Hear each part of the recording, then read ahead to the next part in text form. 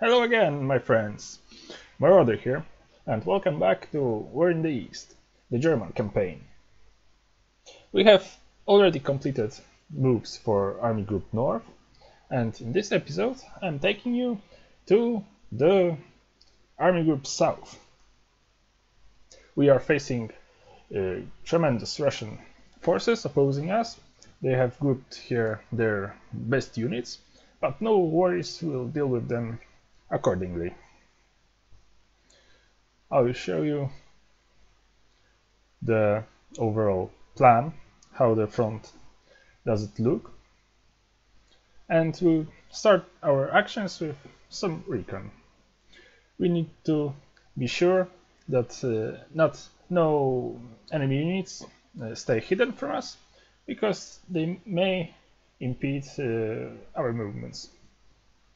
We have already scouted a lot of them during our air campaign, but nothing must be left to a chance, and we need to know the location of every single enemy unit that may stand in our way. The campaign here in the south is very delicate, as the forces are matched, but the first move belongs to us thanks to the surprise attack of Germany, and we'll make very good use of it. I think the recon is done, and I'll proceed to show you what our operation plans are. Here you can see the country of Romania, and it will play a great role in our moves. There are some mobile forces of Army Group South, and let me draw some lines. We like drawing lines. We have located main Russian locations of forces, like concentration of forces. It is of course the border, but it's like normal. But where are the rest of them located? Here we can see Lvov, Stanislav, Kovel area,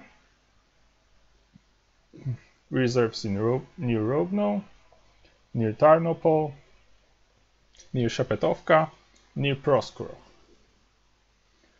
And as we have located them, we have to now devise a plan how to deal with them.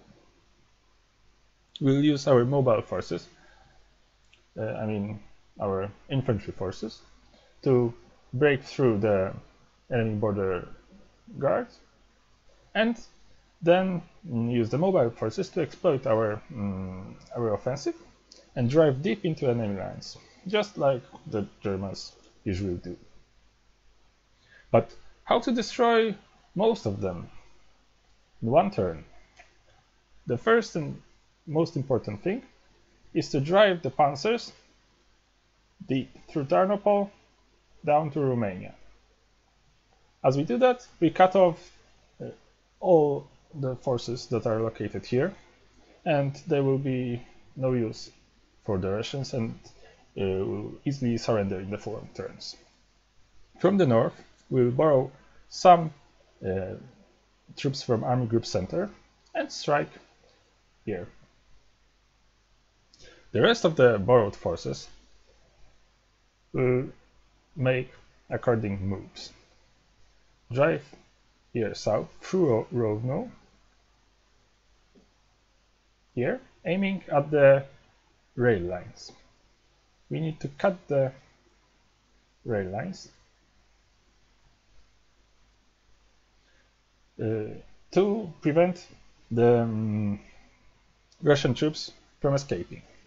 We will not be able to cut them completely, but they will have to remain in place. There is our northern pincer, and here will be our southern pincer,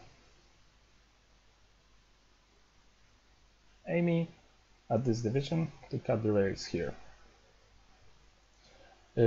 What's important is the location of the geographical features, like the rivers here.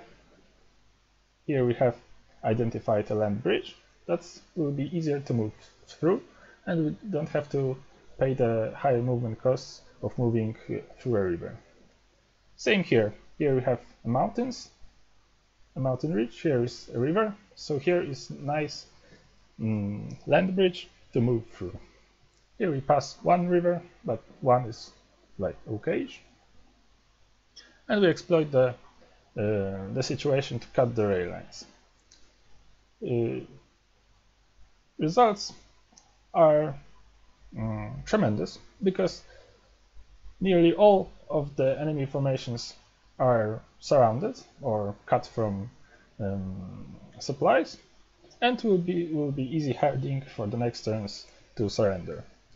Only thing that remains is the Proskurov reserve area. Sorry, but these are units that we are willing to let them escape. Can do nothing about them, unfortunately. This rail line allows them to escape. We have no means to reach it, unfortunately. But yeah, this is our plan. So now let's jump to the execution. It will be really tricky.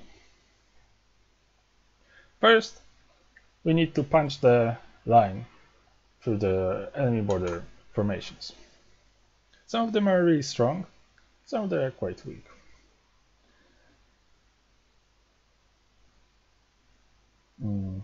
Let's start with some infantry movements. One division is enough to deal with the security formation. It rows. Use the same division. Let's move it a bit. We add a second division, and we deal with the actually good Russian formations. We can use some troops from the south to deal with the fortified zone.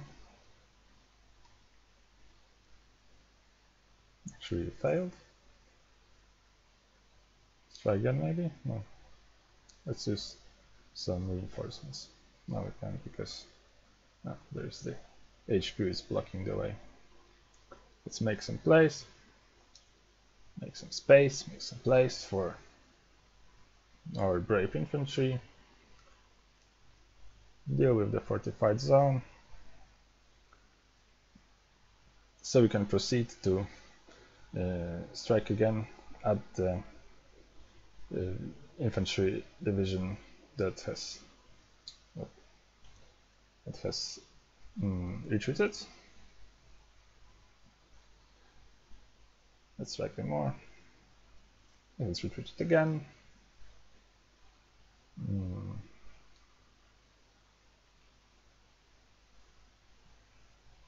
Let's use some more infantry. Unfortunately, it's still not broken.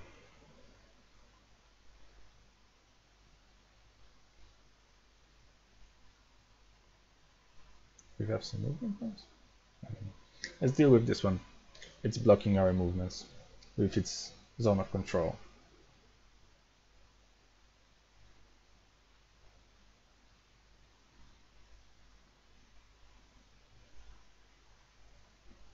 We have here one division that is not assigned to any corps.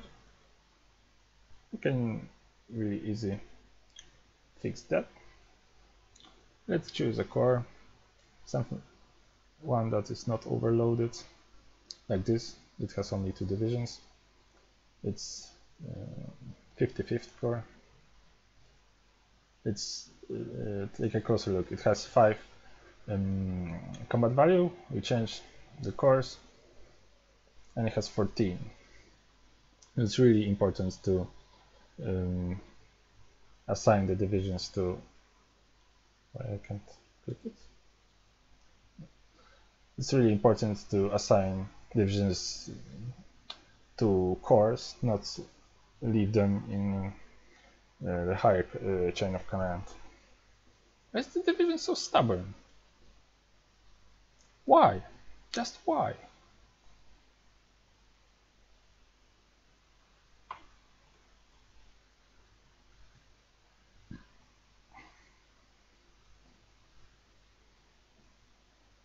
But don't worry if the infantry divisions provide some trouble. We have plenty of infantry movement. We have plenty of them infantry movement points, so we can quite eagerly pay for attacking the enemy units until it's met with success.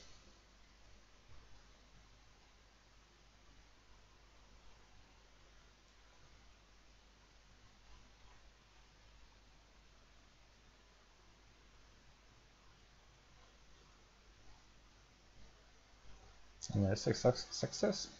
I mean success, not retreat over and over. Bad division, bad luck. It doesn't matter, really. Can get closer, but it doesn't matter. Let's deal with the northern pincer as well. We use one infantry division and one cavalry division.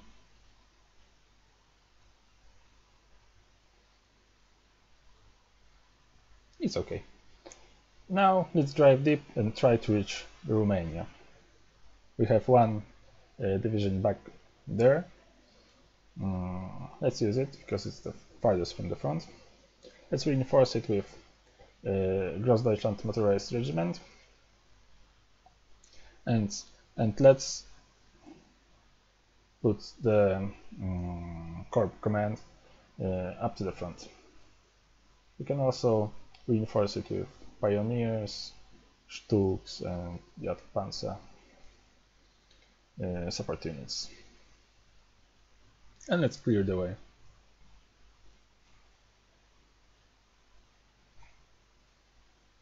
You can see a division committed to the defense, but fortunately we're still successful. We can move the division further up. We can reinforce it with some motorized infantry division to provide it with some more punching power. We can even assign some Panzer battalion, machine gun battalion to make it even more even stronger. I'm sorry, sometimes I forgot words. But nevertheless, we attack to push them away.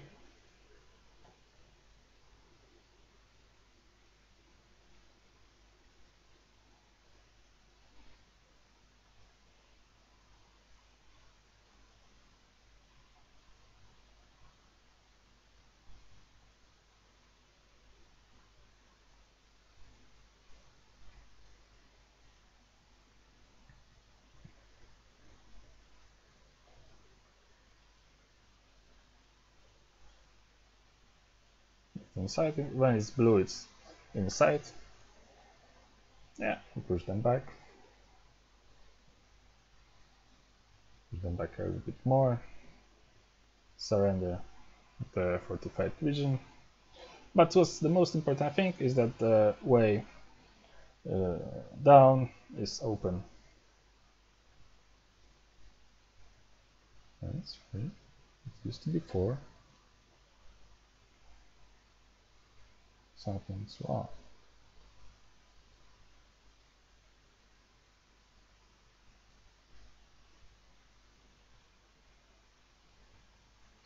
That's free.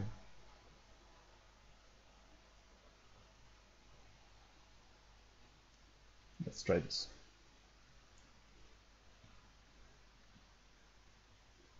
Yeah, that's 4. It's important to use exactly this division. It starts from here because when you waste the other division, the drive here to Romania is not really possible. Attack the security regiment and secure a way to Romania. Yes, so we have driven through. We have our border with Romania. In this way, Romania gets activated next turn, because if we didn't do this, they will be activated on turn 3. But this way, we have the possibility to activate them turn 2, and it's very, very useful.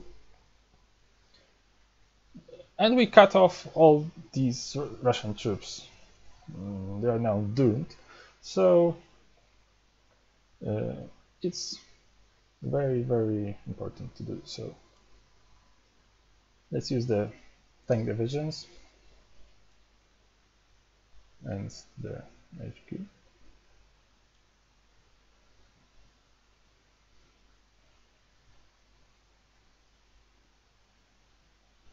To clear the way.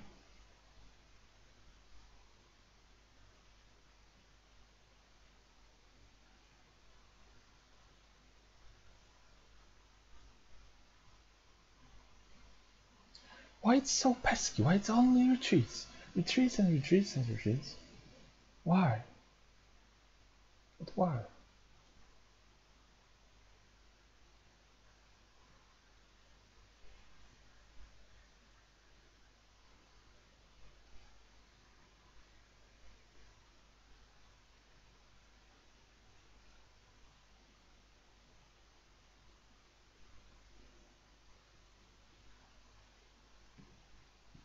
If the division didn't retreat so many times, we would have one more movement points and we could attack this division, displace it, and capture the railroad. But the railroad is in our zone of control, so it is also not operational. It doesn't really matter. Now we focus on the northern pincer through Rowne to cut the 2 rail lines here. We use some Panzer divisions, of course. It's important to not move through enemy zone of controls. Where is the HQ? Ah, here.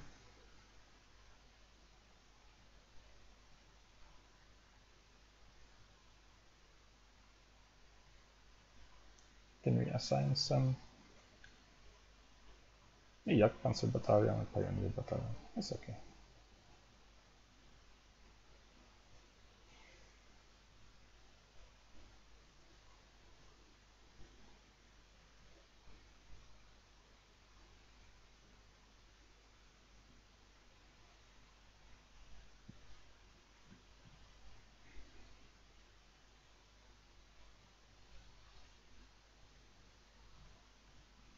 Finally, route. It's very infuriating when the Russian divisions are bounced over and over again and over and over. They have like 4 defensive power, you have 33, and they still retreat, do not rout, or even a hold. It's very, very frustrating. You can drive the HQ a bit. Yeah, finally they're routed. And we use our final orange Panzer division and cut the rail lines. You can capture some fuel. Yep, the rail lines are cut. We could not drive there, but we can, so why not? Yes, so now only this corridor remains. We have one more Panzer division and one more motorized division, Das Reich. Let's use the motorized division.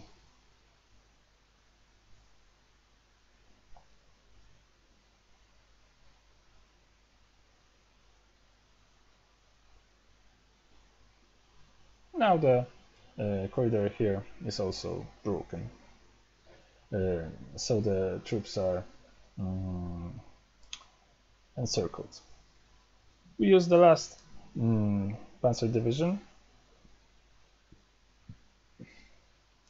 You can split it a bit in 3 regiments and block the possible places where the enemy can break the pockets. So for example here,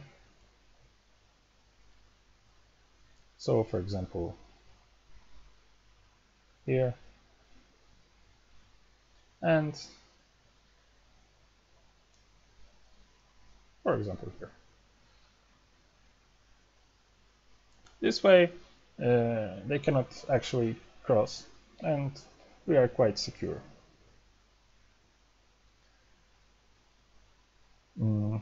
Now what remains, we must make sure our HQ is secure. When it's like freely lying on a hex without any protection, just enemy can move its unit up and bounce it so it jumps back to our controlled territory, so here back in the occupied Poland, and we lose a lot of supply and support, so it's really bad. Now the boring part, so the movement of the infantry. We move as far east as possible, basically. I'll just click and move. This one cannot move anywhere. Just move. We have here one infantry division that is assigned to a Panzer Corps, which is unfavorable. We'll quickly fix that in a second.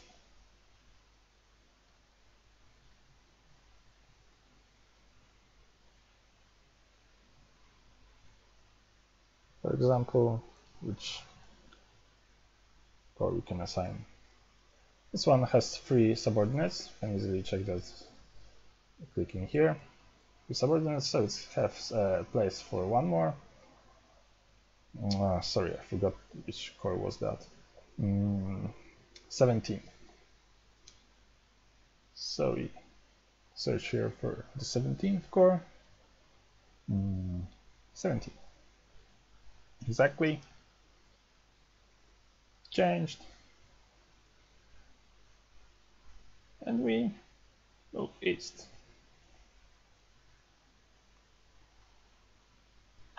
Let's use the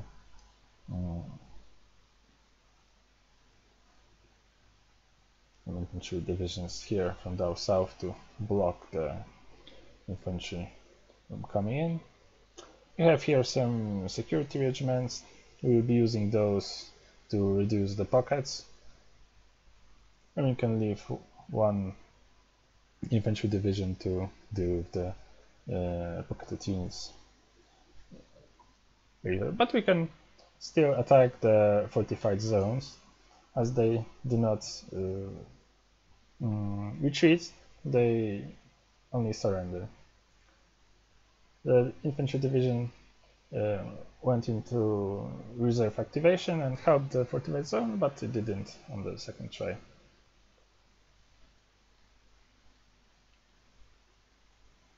The rest we can move, we can deal with maybe 1 more fortified zone here.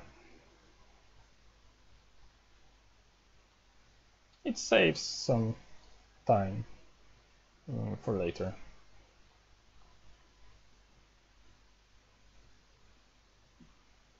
Bad location, because this division could probably move. It actually didn't have enough movement points, but better be safe.